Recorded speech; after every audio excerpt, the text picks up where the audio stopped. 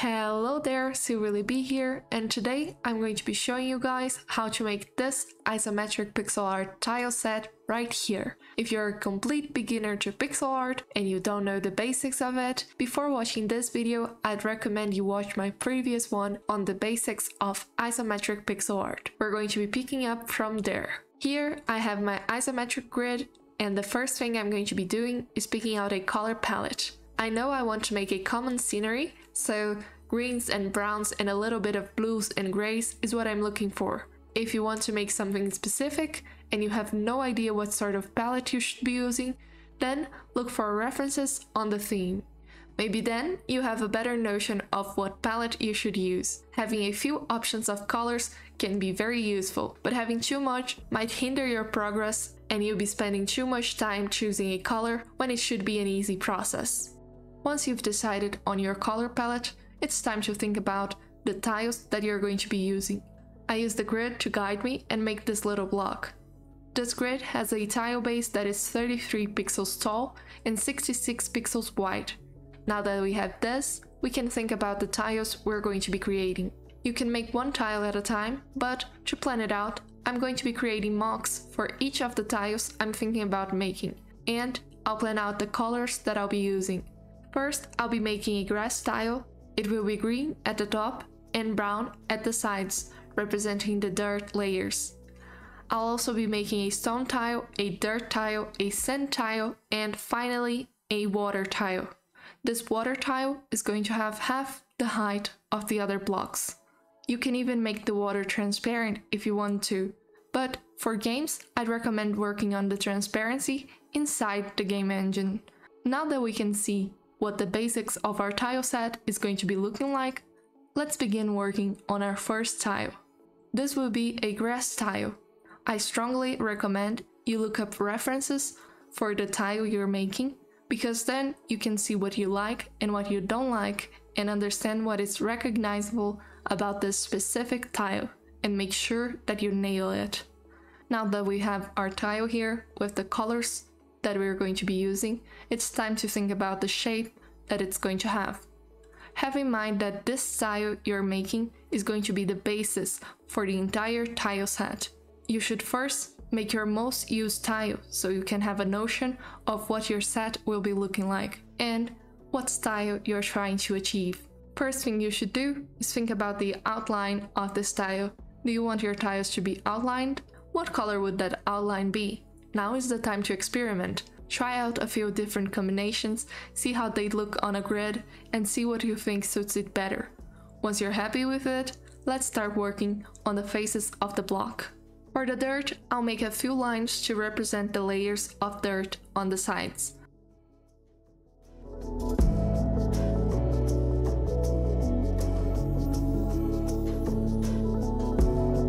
You also need to check if it looks okay on the seam where it meets the other tile.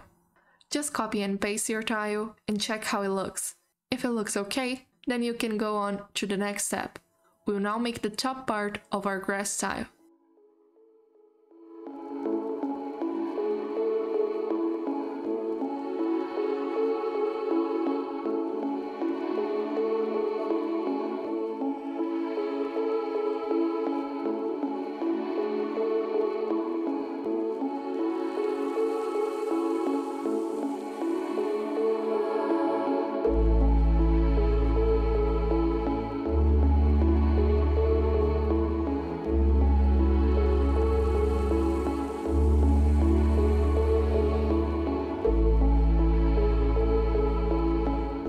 I made some crazy designs to see what I wanted to do, but I decided to go with a simpler type of grass.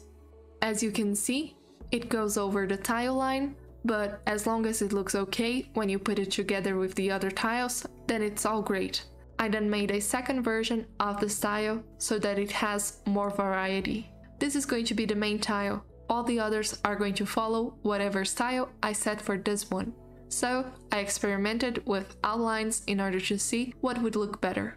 I decided to stick with the most basic tile without the outline, and here you can see the final version. And I know that many features could be improved on, but that would cost a lot of time. I'm not a great artist, so I know that for me, it would be futile to spend hours and hours on a single tile when I have so many other tiles to make. Choosing a simpler style can save you a lot of time, but going for a more polished look can take your game to the next level.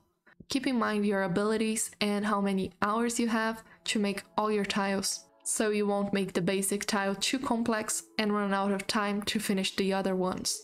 If you don't know if you have the time to polish them all, you can make a simpler version of all the tiles and later return to polish them if you have the time. Now here I'm starting to work on the dirt tiles. I use the same base that I had for the grass tiles, but I'll replace the top with a dirt texture.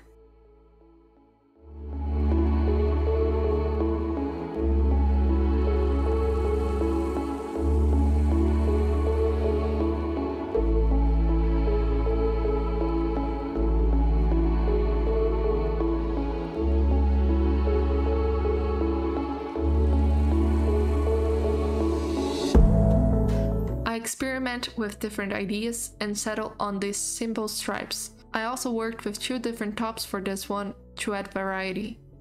Then I'll just add a few finishing touches and I check how it looks on the grid.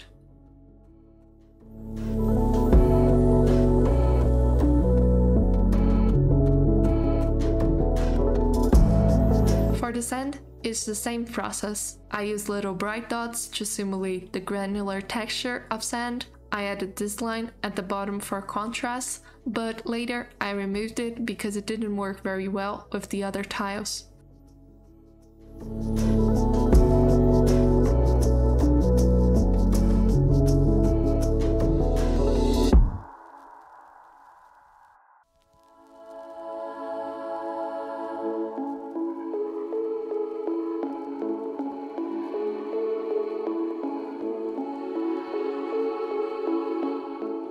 For the water, I experimented a lot. At the end, I settled on just little shiny waves on the surface.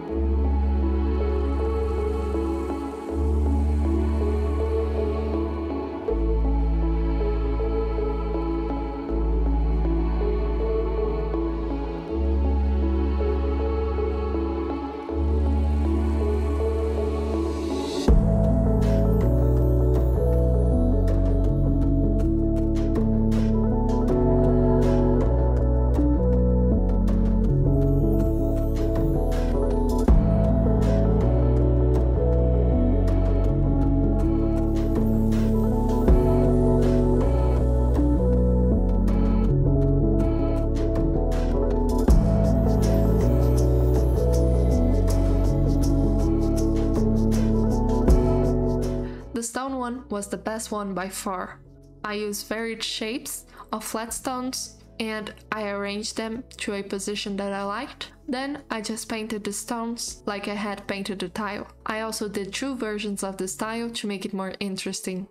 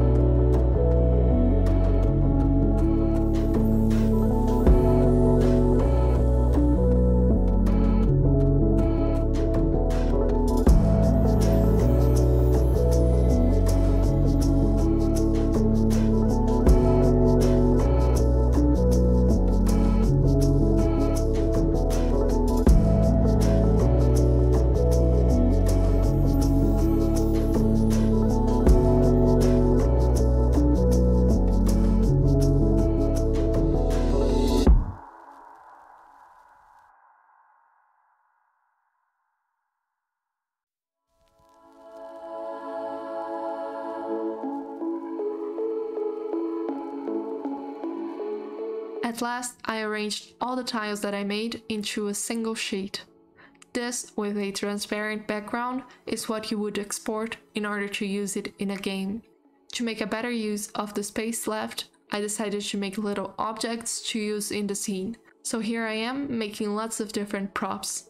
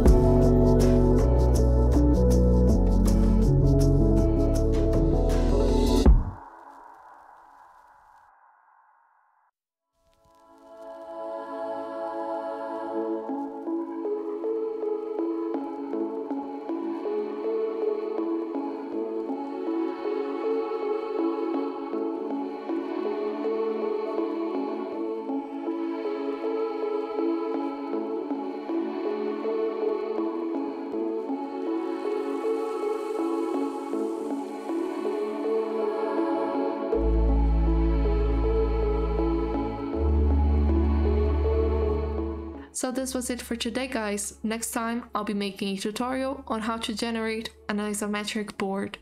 So stay tuned, and if it's already out, you can go watch it right now. If you have any questions, leave them down in the comments below, and for more videos such as this one, please consider subscribing. Thank you so much for watching. Bye!